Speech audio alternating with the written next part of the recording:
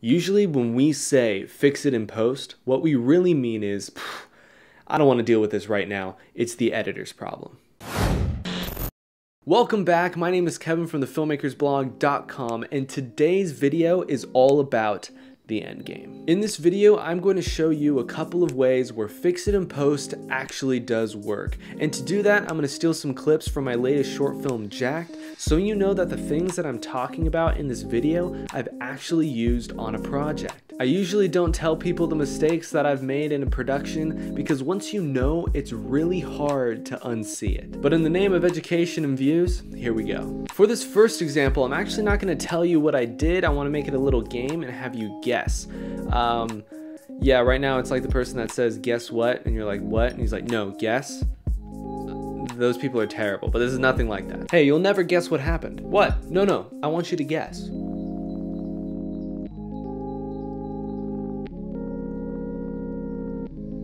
So what was the mistake? And I'll tell you right now, it was the ice cream cone. Here are the two raw shots back to back of our character Jack handing the ice cream cone to Jessica. Either he took a bite of the ice cream off camera or the first cone melted and we had to fly in another cone for the next shot.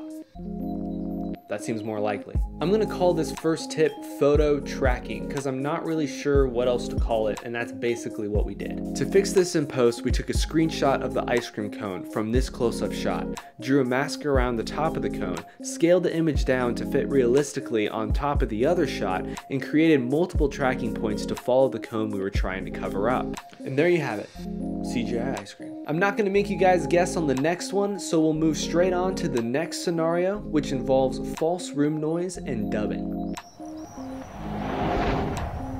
Who are you? Who are you, bro?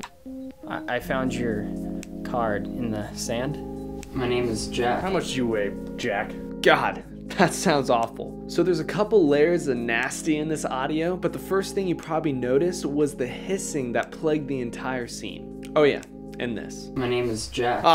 My name is Jack. What happened there? Boys and girls, that is what pointing the mic in the opposite direction sounds like. My name's Jack! Yes, I'm holding the mic today.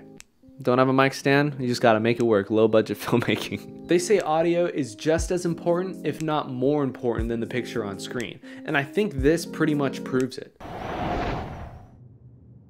Who are you? Who are you, bro? I found your card in the sand.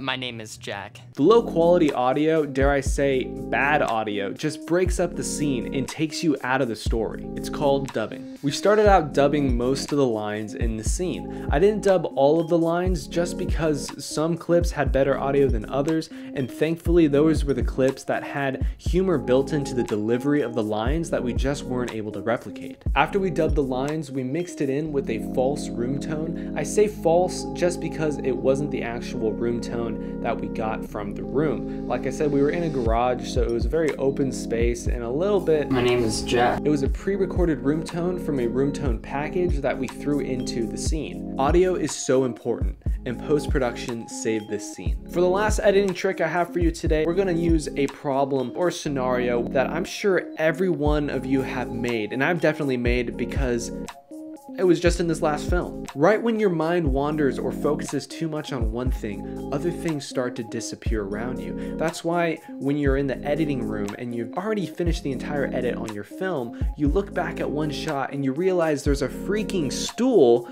on the right side of your main character while he's doing a pull-up. I finished the edit.